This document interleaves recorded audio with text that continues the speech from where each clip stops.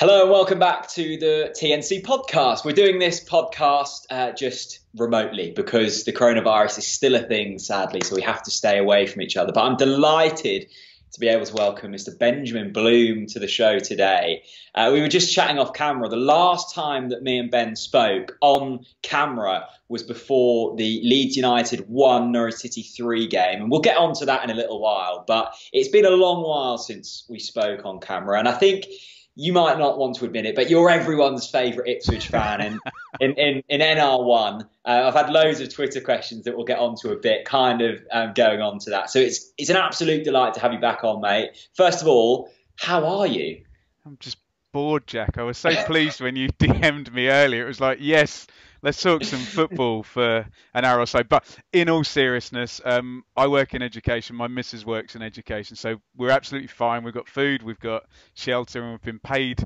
We've been paid our April salary. I don't know how it's going to go going forward. But no, I was thinking as well. So weird. The last time we spoke, like you say, in a hotel before Norwich Leeds, and we still didn't know at that point whether you were the real deal or not. And then that performance and that night was just okay. Right, we get it now. Yeah, people, it's the classic question: what's your favourite ever away day? And I'm sure you look back, down the times with Ipswich, and you can pick out like one or two. That for me, that night was so special because Leeds were arguably the best squad in that division at the time. They had Bielsa. I was watching the Leeds documentary actually over the past few days. I've only just got round to it. There was so much hope surrounding that club at the time. And we went there, you were there, and we absolutely walked the park with them. It was one of the most complete performances since I think we played Middlesbrough at Wembley in the playoff final. So can you remember that night vividly? Can you remember what it was like sitting there? Well, I remember the surprise of it. Obviously, I was outside from Ipswich lost in the last minute at home to Sheffield Wednesday just before the game, typically. So I'm going back and forth, and as you can imagine, I get praised for being balanced, but you can imagine the podcast I host, the WhatsApp group. It was all right. Tonight's the night. Norwich are getting found out. This is and. Everyone was watching on Sky, and I remember saying to Chris Gorham in a thing I did at the end of the season, that wasn't only the best Norwich performance I saw last. That was the best performance I saw. Maybe I saw Leeds Derby after Spygate, and Leeds were incredible, but Norwich were absolutely brilliant, and they just tweaked the tactics slightly and just sat off a little bit. And I hadn't seen Buendia up to that point either, and oh God, yeah. He was unbelievable, wasn't he? Hell of a performance, and yeah, it could have been. I watched back a 10-minute clip of that. That could have been 5-0 that game. Yeah, easily. It was such a peculiar game because the Pukki goal, everyone thought he was offside, so no one celebrated, and then no flag offside, went up. Wasn't he? Yeah, it was really odd though. But from where the angle we were, he looked a mile offside. Then Leeds started playing this weird white noise over the speakers when we were through on goal. Yeah. It was just a really kind of peculiar night, but. Jack, do you remember in the second half? Sorry to interrupt. I think was it Lewis or Aaron's clean through and missed one, and I think Pukki actually his only miss of the season. I think Pukki missed one. It genuinely could have been 5-0, and I just think, and you talking about the Leeds documentary, I think Elland Road is like Leeds' biggest strength and their biggest weakness. When someone turns up and raises their game, and that dynamic shifts around on Leeds. It's hard for them to play there sometimes, and that happened in May later when I was there with Derby County as well. Definitely. I mean, we'll probably be back there soon in terms of the Championship, but them nights under the lights, big occasions, I don't think you can quite beat it. It's certainly for a club like Norwich in the Premier League, you don't get them kind of occasions anymore. So, I look back very fondly at that night. We also filmed a podcast on the morning of that game, and we spoke in depth about a certain Paul Lambert. Now, he'd joined, I didn't realise quite how early on in that season it was. You said it was about October, wasn't it? Late October, I think possibly just before an international break. Okay, so Paul Hurst had been sacked. You were in a fairly perilous position at that point, but the hope that Paul Lambert was going to come in, maybe not get you out of where you were at that point, but at least start playing some nice football, And even if you were to drop into League One, which of course did eventually happen, you would then come straight back up. What has happened, one at Ipswich and two with Paul Lambert, since that time that we last spoke over a year ago?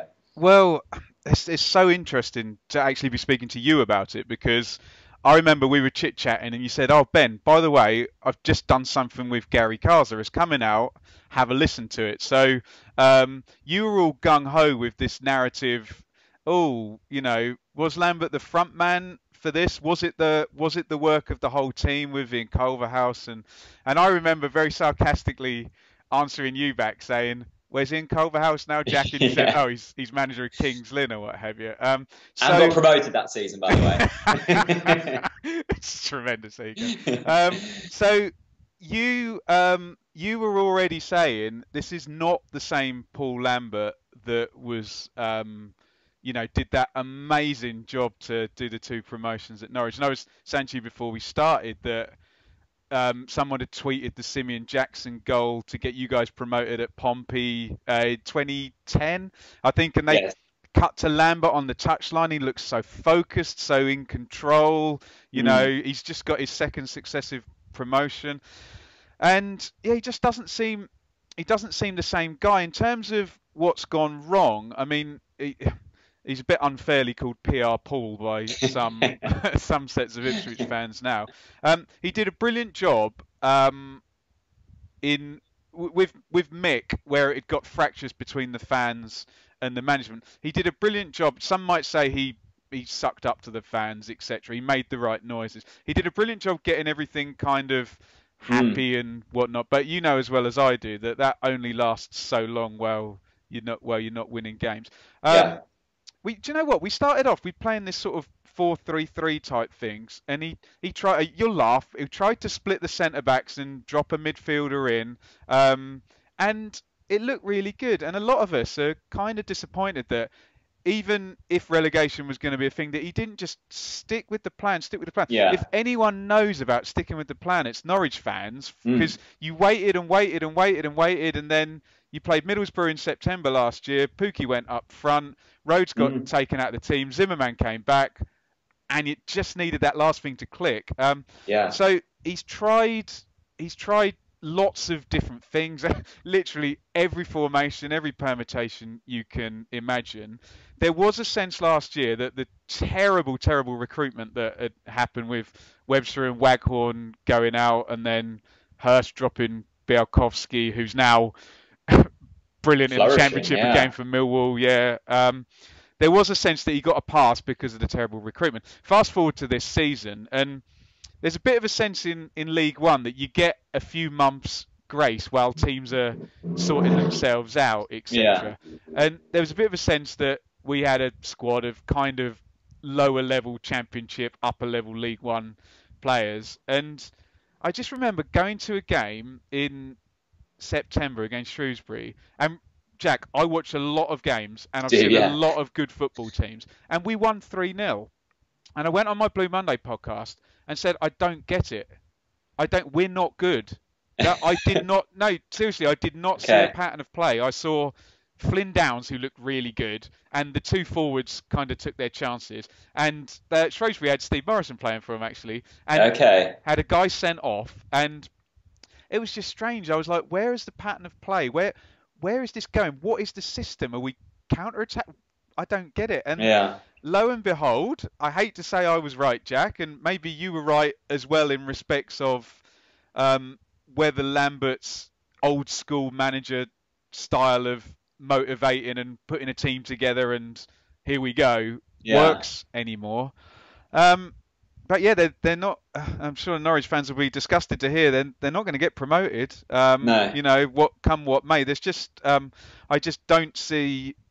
I don't see what the plan is, and nowadays you need that, don't you? You really need, where are we going with this and what's the plan? So I hate to say, you were probably closer to the mark in our last conversation than I was, ever the optimistic fan, but not gone well at all.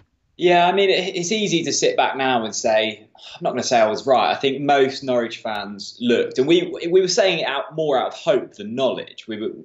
But we'd also seen him fail at Stoke, at Aston Villa, blah, blah, blah. I know you can take positives out of all the jobs he's had, but he was never quite the same since he left Culverhouse and Carter. But the start of this League One campaign, you started very well. And there was a point where I think we were bottom, as we have been for the majority of the season. You were top, or certainly in the top 2 or 3.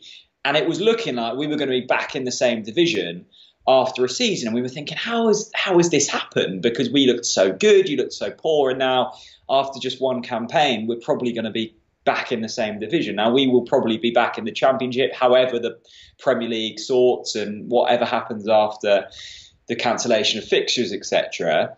But what has happened since that opening 2-3 months where you looked like a really solid League One team? Well, the first thing that's happened is the other teams have kind of got their stuff together, and Mm. you know that sense of system versus individual. I think our Yeah, individuals were carried us for the first few months. We've got better players than most of League One, but yeah, there's also your mate Paul Warne there who totally knows what he's doing at that yeah. level. Mark Robbins at Coventry, Carl Robinson at It's a Oxford. good top 6, actually, isn't it? A very strong Yeah, top and 6. but the thing is, Jack, the bottom half is dirge. So what happened Okay. was we would go to Rochdale and win 1-0 because we've got better players.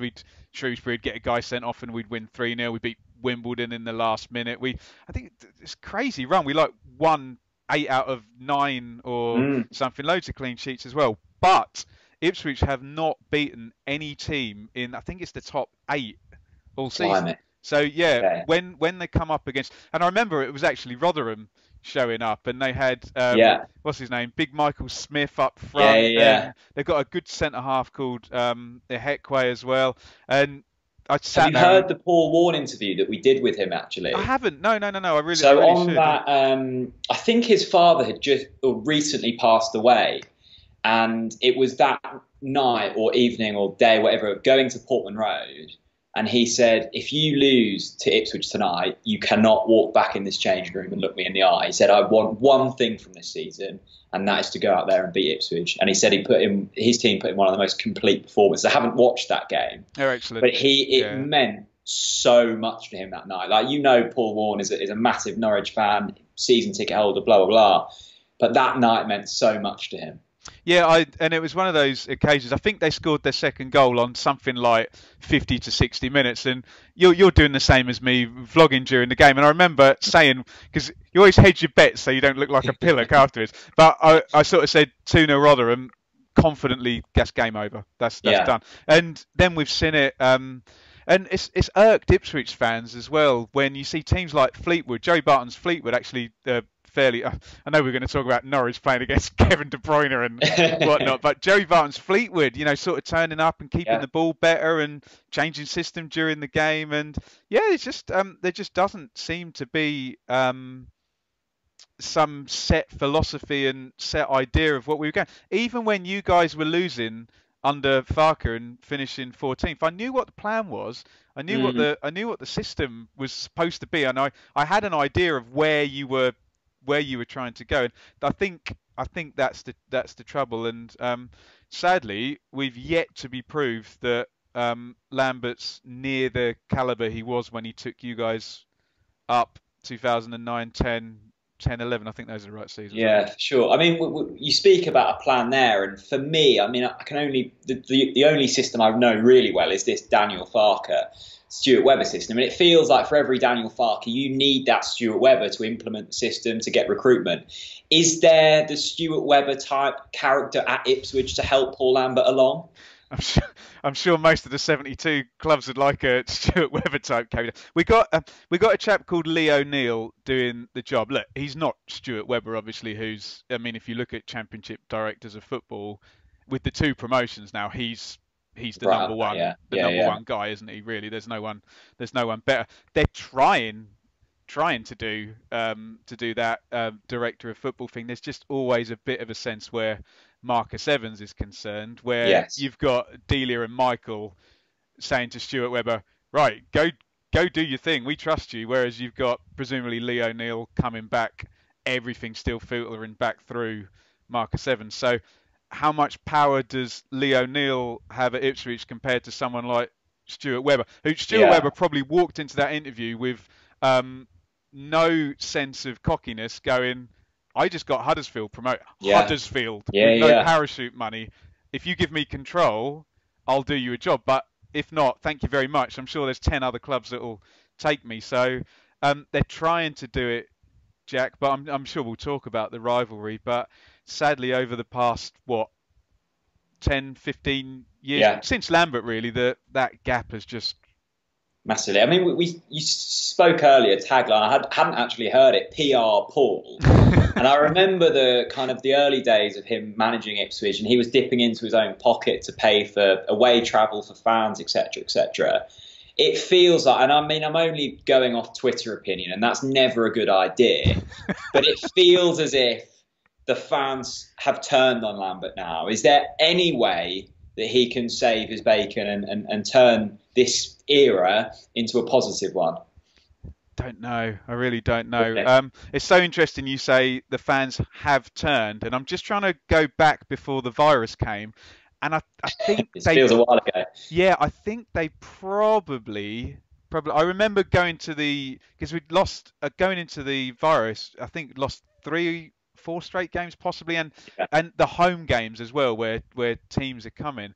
And look, you and I, we don't need to tell the listeners, but we know what the comments will get if we don't. We know this is not important, football compared to the Yeah. virus, but it came at a good time for Lambert. We've had a picture of Jack Lancaster tweeted today. He's now back fit again. So Okay. even the squad that comes back might be different. But no, I wouldn't say they turned Jack, but the general sense of suspicion that he's not the guy that took Norwich up. And I mean, you talk about Villa. He didn't do Yeah. a great job, but Lerner wanted out for a couple of those years, and then I guess at Wolves the Fosun came in during Mm. while he was there and was sort of like, we don't want you. We're gonna we're gonna Yeah. Yeah. Yeah. throw a load of money at this someplace else. But I don't know if he can do it, Jack. I don't know. Whereas my hope was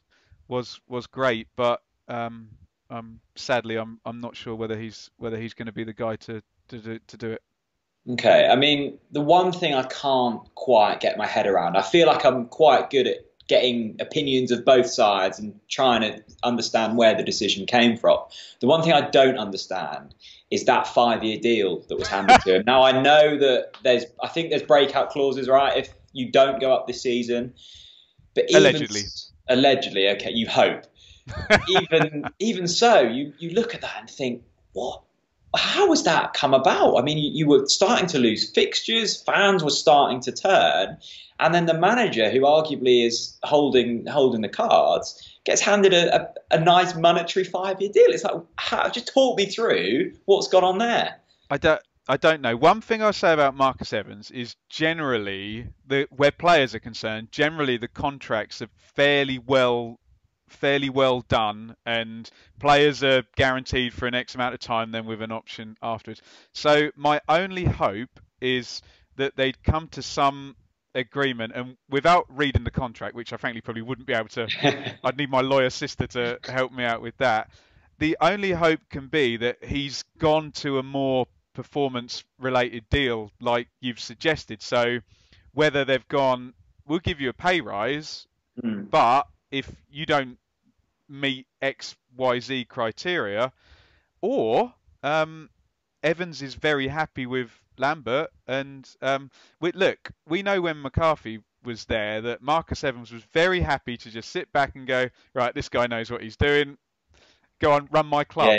yeah, He doesn't want to be there. He's proven that. He's got plenty of other business interests. He doesn't want to be there day on day, and allegedly he's still not there day on day. So uh, whether Mr. Lambert, one thing about Paul Lambert is he's a very, very good talker. We all he know is. that, don't we? So Yeah, he is. whether he's leading Mr. Evans a merry dance, I don't know. But Jack, I'm exactly the same as you. I don't get it. The contract was 3 years, and again, without reading it and knowing what clauses have been put in, no, I cannot tell you why a manager with now a relegation and you're right, just into that bad run.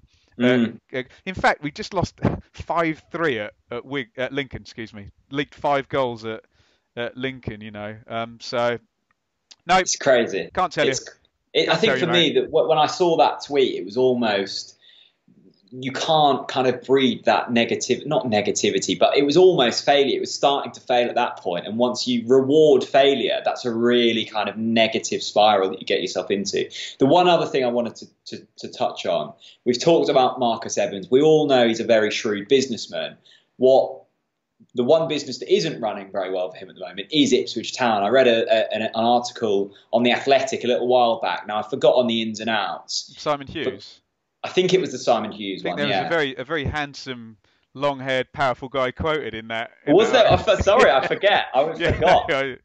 yeah, The financial reading is pretty grim, isn't it? I mean, talk me. You know the article better than anyone. You were quoted in it, yeah. and It's I mean, what it's a was all that difficult, about? Jack. It's a difficult one because Ipswich are fine financially until the second Marcus Evans says, I I don't want to do this anymore. If at any point Marcus Evans decides to go, nah, not interested anymore, Ipswich are screwed. Right. That's the truth of it because they obviously owe him an absolute ton of money. It's weird when you've got an owner and the club owes them money. Yeah, It's kind of just money on paper, isn't it? yeah. And unless someone's going to come along and buy the club, so you have a situation where the club owes Marcus Evans 90 million, add 10 million on every year he's there. So look, no one in their right mind is gonna go to Marcus Evans. I will pay you £1 for Ipswich Town, and I will clear your debts. So Ipswich will cost you 91 million. Yeah. You can buy a Championship club for well, look, you could get Derby, who Mm. have got a nicer stadium, more central location, and a better squad of players for probably a lot less than that. So the it's only perilous the second he says I don't want to do this anymore. In which case, yeah, you could get. Well, look at Ellis Short at Sunderland, where they got Yeah. relegated into the Championship. He said, "I don't want to do this anymore. I'm going to take that parachute money, and I'm going to cut my losses, and you're going to find another buyer, and until you do that, and by the way, down you go into League One, etc." So Yeah. if Marcus Evans were to do that, Ipswich would likely end up then in League Two, Okay. without him writing the check. So it's perilous if he goes. That said, the ridiculous nature of football, if we come back in 1 month, 3 months, 6 months, Ipswich win 7 of their last 9 games, fluke their way through the playoffs. You're back up in the Championship. Off, away we go again. It's so on a knife edge. What I will say is, shrewd businessmen don't tend to take £90 million losses on stuff, but also shrewd businessmen know when to fold. Yes. I mean, I suppose that begs the question after listening to all of that. We know that Marcus Evans isn't the most hands-on owner. Why is he doing it? It's Yeah. costing him an absolute shed load of cash every year. To him, probably not that much, but still tens of 10 million a millions. year. Yeah. Why is he doing it? Well, the obvious answer is when he took over in 2010, into the Premier League, take the TV money, have this massive worldwide asset if you're in the Yeah. Premier League. But we know the history he gave, and this was at the point when it wasn't 45 million to each of the three relegated teams. When a man of Marcus Evans, and it wasn't okay, you can lose 39 million over 3 years on your FFP. So someone like Evans could make a difference there. And very, very sadly, he gave the money to Roy Keane, then he gave the money to Paul Jewell, who wasted it. Then he employed Mick Yeah. McCarthy, who got him into sixth spot without On spending, a shoestring. Yeah. yeah, on a shoestring. And it was like, okay, this is the way we're going to do it. And maybe I was a bit disingenuous, Jack. It's probably not 10 million a year. I think it was 6 to 7 million he was writing a check for each year in the Championship. But Okay. obviously, you can cut down the TV. There is no TV money in League One, is there? No. No. No. Who's watching Accrington Stanley versus Ipswich on Sunday. When I watched it with great joy. Accrington are the new Crew. In the late 90s, we always used to lose the Crew. Now we always lose to Accrington. Yeah. I mean, having talked about money, I don't want to get too in depth with numbers because I think it sounds quite exciting in your head, but then when you listen back, it's just talking about kind of spreadsheets. But so Kieran Maguire, The Price of Football, always puts out some really great stuff regarding football finance. And it came out today, I believe. I mean, I've only seen it today. The wages of last season's championship teams. And Norwich City's average wage, having won the Premier League, having won the Championship, was £23,795. So that's averaged across the squad. Ipswich Town's was 8,000, so a third. Aston Villa, of course, went up through the playoffs, was £44,150. When I saw that, I knew it was going to be high, not that. My God. That's an average wage as well, which is bonkers. Now, I think it's worth saying that these numbers are post bonuses. So Norwich City wouldn't have been that high if we hadn't have got promoted. And we weren't probably chasing that promotion as hard as their numbers maybe show. But I think you've had a bit of back and forth with Norwich fans on Twitter today. Your argument was and to be fair, you've always stuck with the line of, I don't think Norwich fans quite know how much money their club has in terms of a championship club. Nailed it, Jack. Yeah, that kind of proves it, doesn't it? It does. So look, and I say this coming from a position of great respect for Norwich and for what they've done.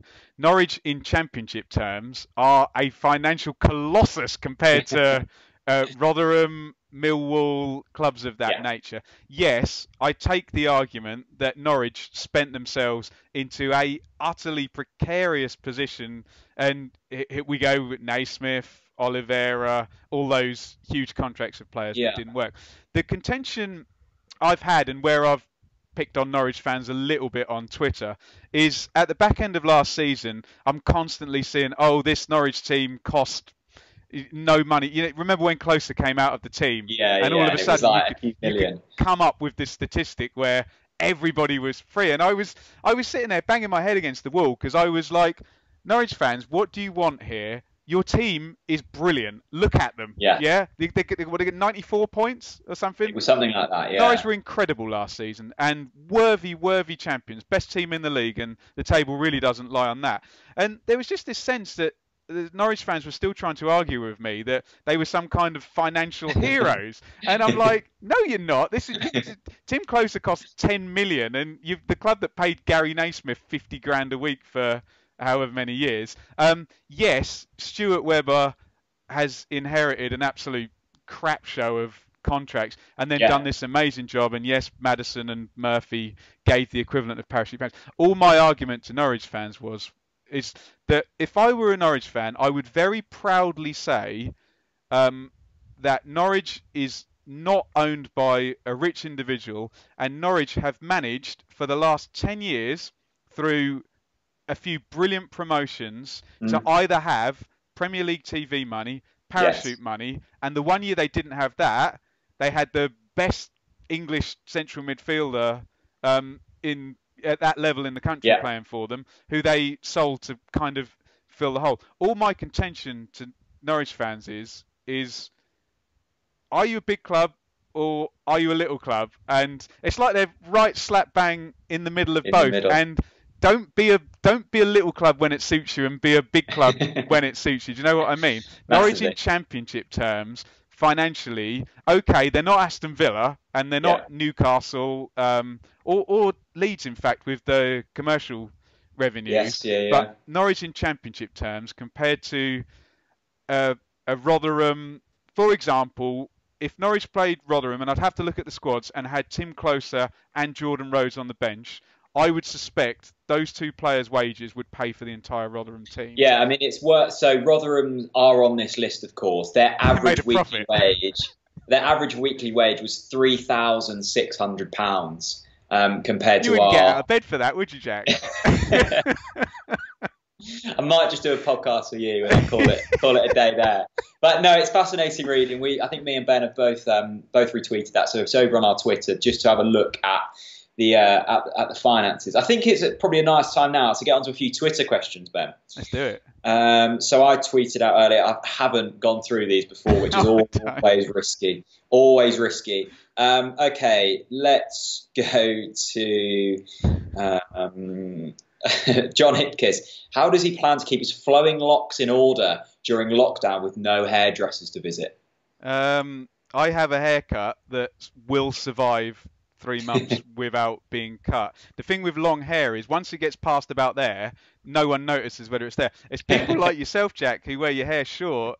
Well, I mean, I've never had a skin fade, which is all the rage at the moment, but it is kind of growing outwards. I've never seen this before with my hair. It's not growing long; it's just growing wide, which is a slight worry. Anyway. But that's the least of my worries, and I do have my hairdresser Daryl. I do have on Instagram, so I can possibly. No, I would not break protocol to sneak out for an unessential haircut, but no, least of my worries. Good stuff. Okay, let's get to. Okay, I think you've probably a fairly generic question, but you have tried. How many of the 92 grounds have you done now? Oh, of the 92, because I'm so old, Jack. A lot of them I went to original Arsenal and original Man City, and then we'll count them. My team never got into the Premier League for the next 20 years. So 50 or 60, I guess. Okay. So the question here is, other than Portman Road, what's your favourite ground that you visited?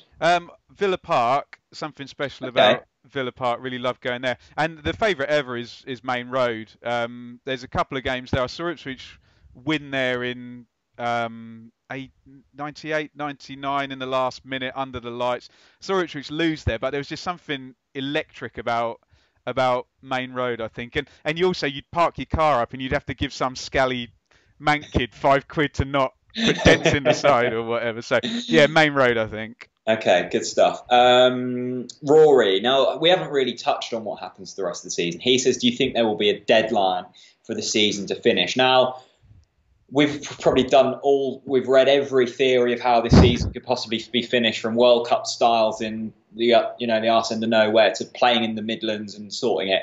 How do you see this season finishing? I suppose it's very different for a League One club compared to, a Liverpool, or maybe not Liverpool, but a rich Premier League club, because on one hand, you've got Liverpool. They might not win the Premier League, but they're going to be able to keep all of their staff in jobs and keep their players. For a club in League Two, maybe it's a situation of, will the club still be around if this season doesn't finish? So do you see this season finish as one? I guess is the question. And two, if you do, then how will it finish? Well, and we should preface this by saying we're on a Norwich City channel, and the golden position in the whole of this is 20th in the Premier League, where Norwich are sat, and there is no team in world football that would have more to gain than a team that would be relegated from the Premier League and get to stay in there for another year, just in terms of that huge drop down.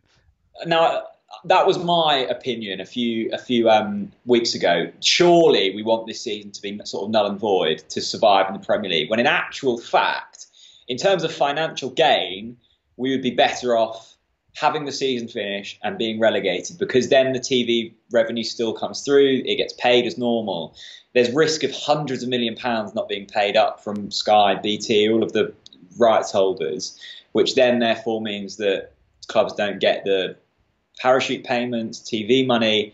Financially, we would probably be worse off if we were to stay in the Premier League, which is bonkers, really. Depending on how they decide to sort it out. Yes.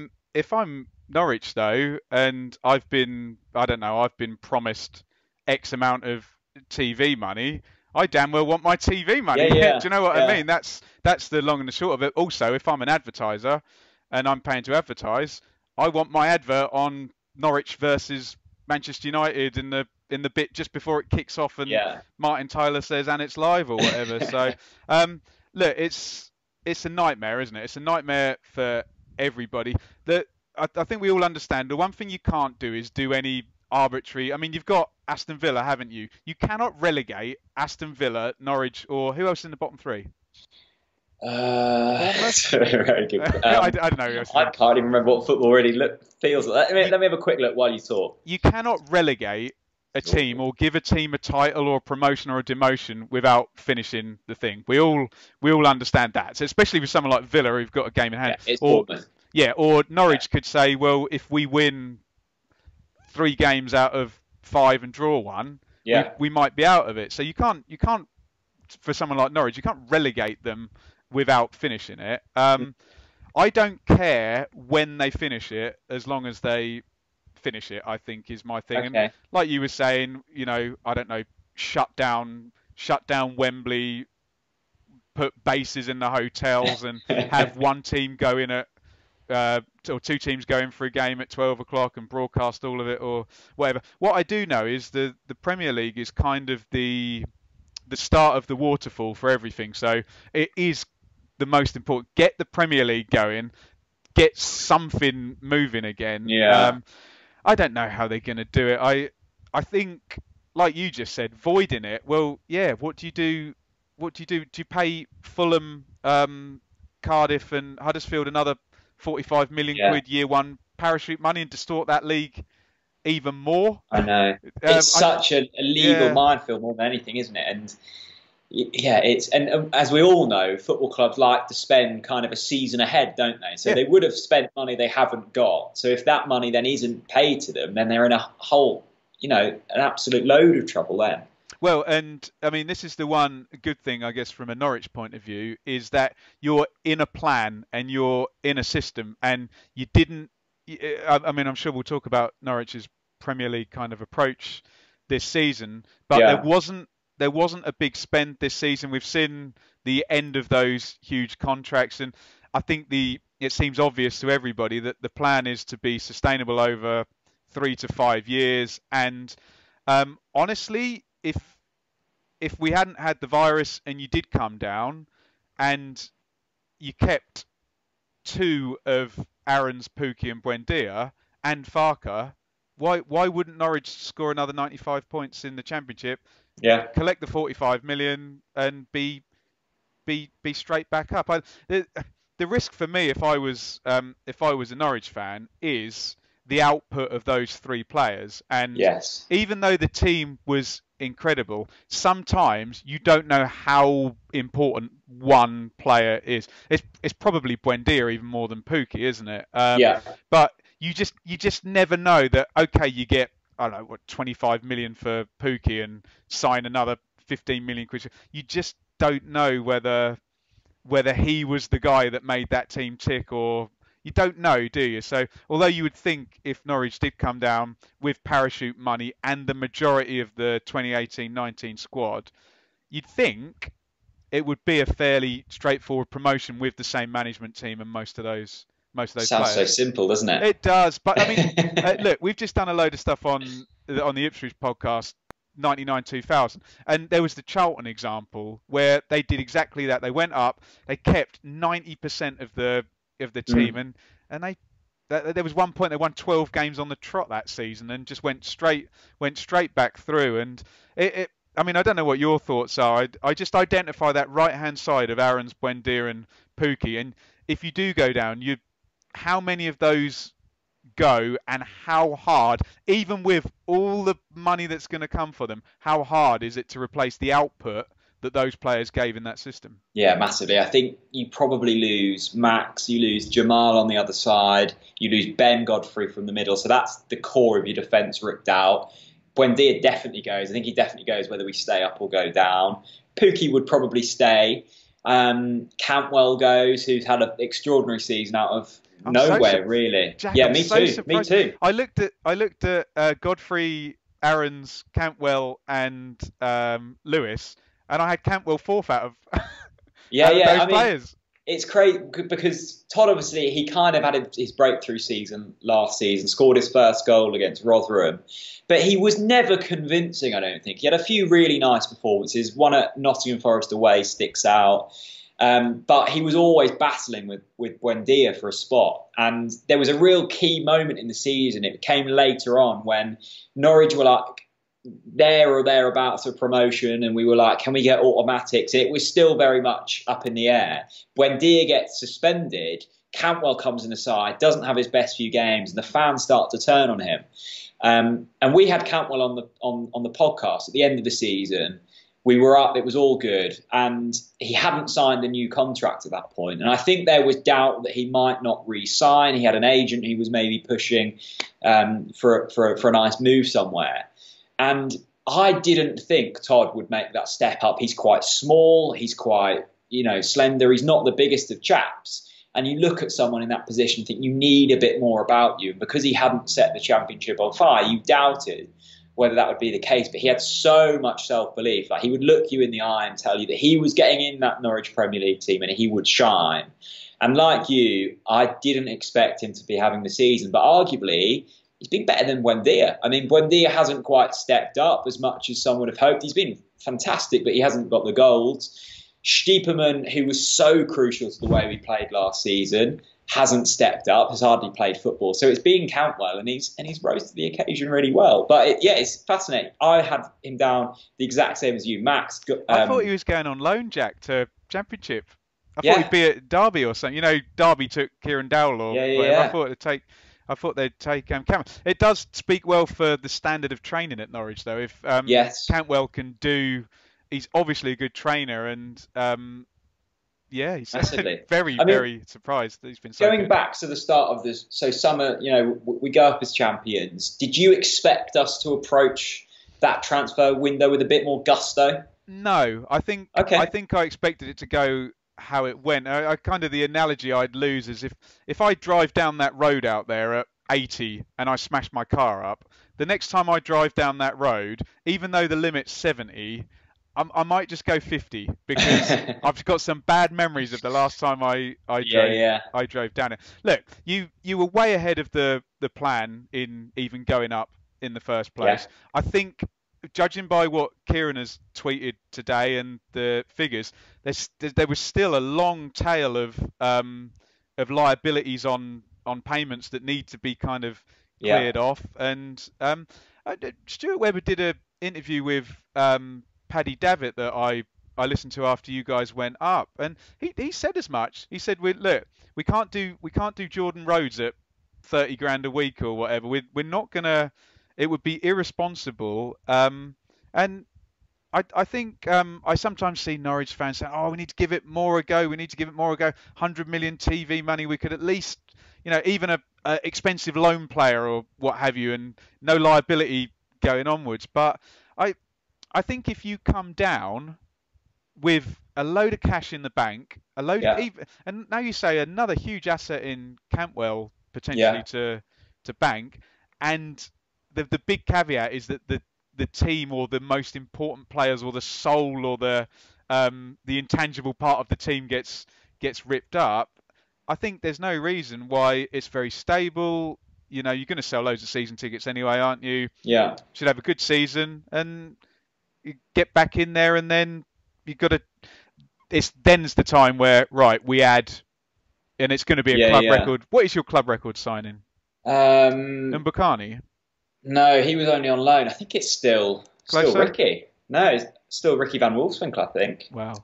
But 8.5 million, yeah. Yeah, it'll be a club record signing, and then going back through. But no, I think you've got to be a bit sort of pragmatic about it if you're Webber, and say, look, okay, he's not going to sign Gary Naismith on 50 grand a week for 10 years or whatever happened, or Oliveira or what have you. But no, I kind of understood why they did that, and I think possibly it was you who said on one of the things, give the players that got there, at least give them a go, at least give them until January. And this is a weird thing about, from what I've seen Norwich in the Premier League, is that for lots of parts of the games they look absolutely fine. Yeah, I know, convincing as well. Yeah, just the bit of quality or the bit of experience that maybe the players will gradually get, and it would be okay still.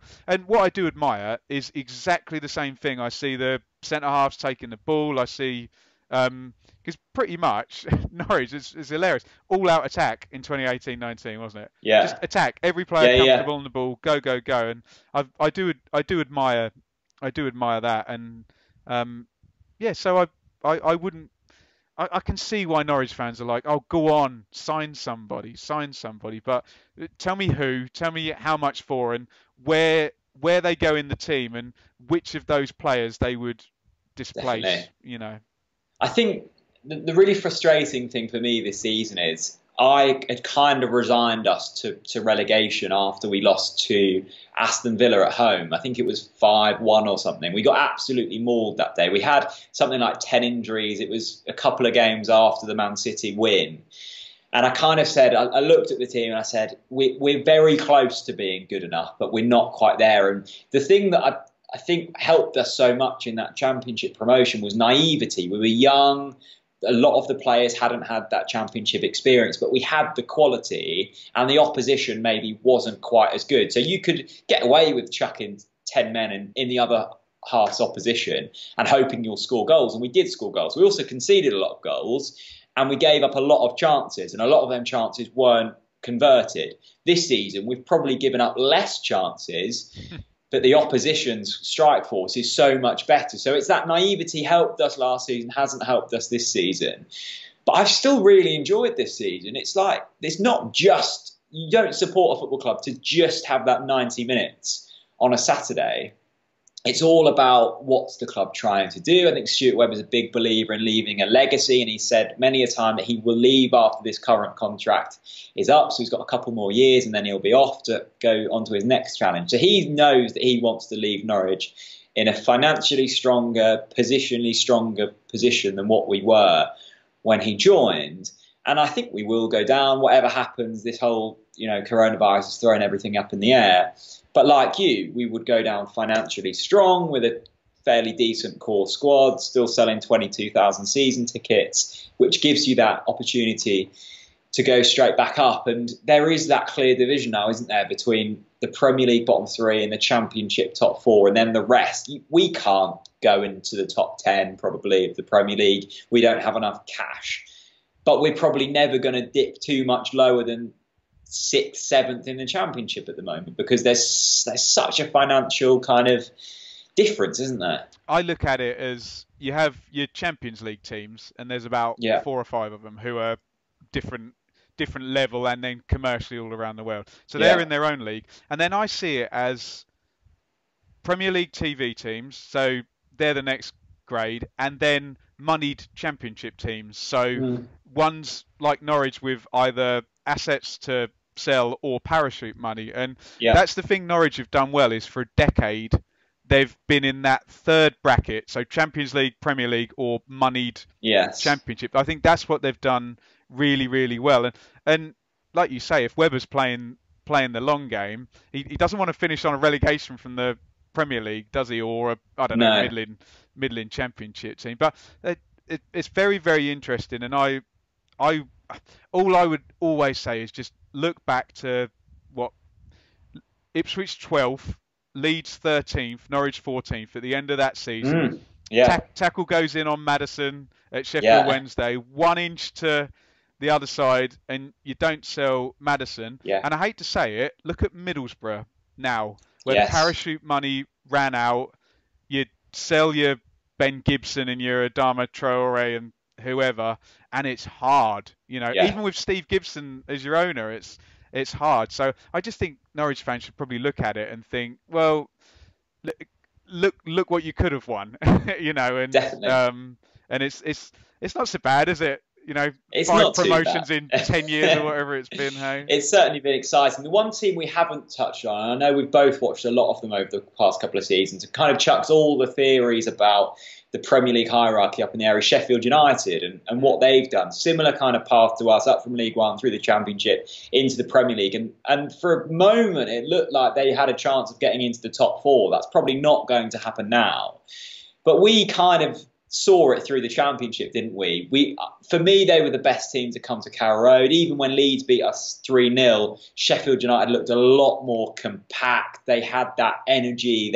They just had something about them. And Chris Wilder's the type of manager that you hate so much that you'd love him to be yours, because he's a brilliant manager. He is excellent. And Have you been surprised to see them go on to such A dizzy little, heights this season? a little bit, yeah, a little bit. I always think about Championship teams going into the Premier League of how set are you in your system, Yeah, and I have to use the Ipswich example because obviously we spent 4 years losing in the playoffs every year, but basically winning 60% of our games every year. So yeah, we had a very good team that didn't get promoted, and obviously year on year improved it. In we went and finished fifth. And what I would not like Sheffield United to do now is what we did, where all of a sudden you go, right, now we need to take it to the next level. And here comes Finidi George and Matteo Sereni on 10 times more money than everybody else. So that's what I'd not like to see. It's a bit weird, actually, because Leeds and Norwich were probably better football teams, weren't they, last season? yeah, And played that really continental style, whereas Sheffield United had the English grit as well, yes, didn't they? They yeah, yeah. could dig in and They defend. still played some lovely football as They well. did, yeah, and they Yeah, this obviously very innovative overloading thing that we've all heard sick to too death many times. sick to death of hearing it now because we all saw this for 2 years before all these Premier League pundits did. But no, I'm very surprised that they've gone as high as they did. Honestly, I looked at it and you have this thought as an Ipswich fan of, God, what if Norwich do what we did when we went up? Really good side, nice and settled. What if they finish sixth or something like that? We'll never ever hit it. So in my head, I was like, well, Norwich have changed nothing. They've got a very Yeah, good team. But I think you've hit the nail on the head where the style that Sheffield United have, where they're able to do 20 minutes without the ball, has yes. suited them better in the Premier League, seemingly, than because I went to the Norwich Sheffield United game and I thought you were. Oh, I've said Premier League and Syria's decided it wants to tell me that there's no. No, I went to Norwich Sheffield United, Jack. Sorry, and that was one where you could have been a couple up at half Yeah, time, and you were yeah, leading yeah, at half yeah. time, and it just felt like Sheffield United could weather your storm for longer than you could weather their storm. And Massively. like you say, maybe people like Godfrey, he's only played 40, 50 championship games in his life, and he's against Exactly. Aguero and these people, and it's like, well, of course he's gonna have a few difficult games. But no, I have been surprised by Sheffield United. I I don't know who I thought would finish higher out of the three of you. It was not Well, much, wasn't Sheffield it? United, according to the bookies, they were basically odds on to go. Well, they were odds on to go down this season, Yeah. so they were the favourites to go down. Yeah, it's. I thought they were going to have a good season. I thought we were going to have an okay season. I must admit. I think that I patch. didn't think you would be bottom, Jack. Honestly. No, I think that what really killed us was that period, about a month, 6 weeks, where we had so many injuries. And look, most teams have injuries throughout the squad, and there have been, Bournemouth have had the same, but we had it really bad. And I don't want to I don't think we've been good enough this season. I think we would have gone down anyway. But that point, we'd won a couple of games. We'd beat Newcastle, beat them convincingly. We'd beat Man City.